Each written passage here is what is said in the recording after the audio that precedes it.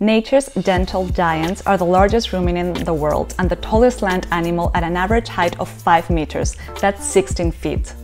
I'm your host, Romi Castagnino, and I'm a conservation scientist, writer, and photographer. Every week, we'll be introducing you to new animals caught on camera traps around the world. Don't forget to subscribe to Mongabay to get notifications every time a video goes live.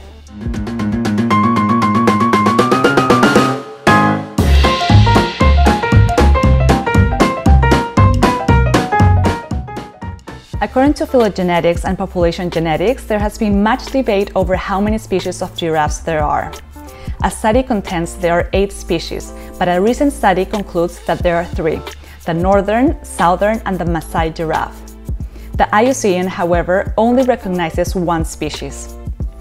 In the past, people believed giraffes were a cross between a leopard and a camel, which is reflected in its scientific name, Giraffe Camelopardalis. When giraffes walk, they move both legs on one side of their body and then both legs on the other side. However, they run in a similar style to other mammals, swinging their rear legs and front legs in unison. They can reach speeds of 55 kilometers per hour. That's 35 miles per hour, but only for a brief time.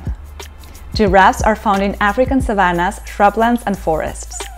Because they spend most of the day eating, they sleep for only 2 hours a day. An adult giraffe consumes over 45 kilograms every 24 hours.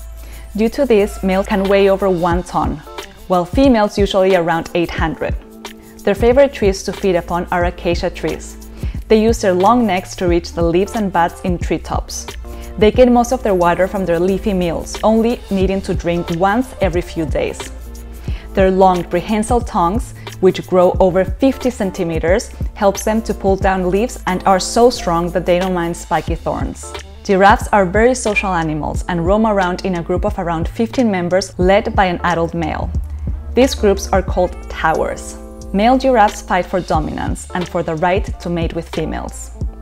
They use their muscular necks to strike at an opponent's body and wrestle by winding their necks around each other. This is known as necking. Female giraffes carry a baby for 15 months and give birth while standing up. That's a 1.5 meter drop to the ground.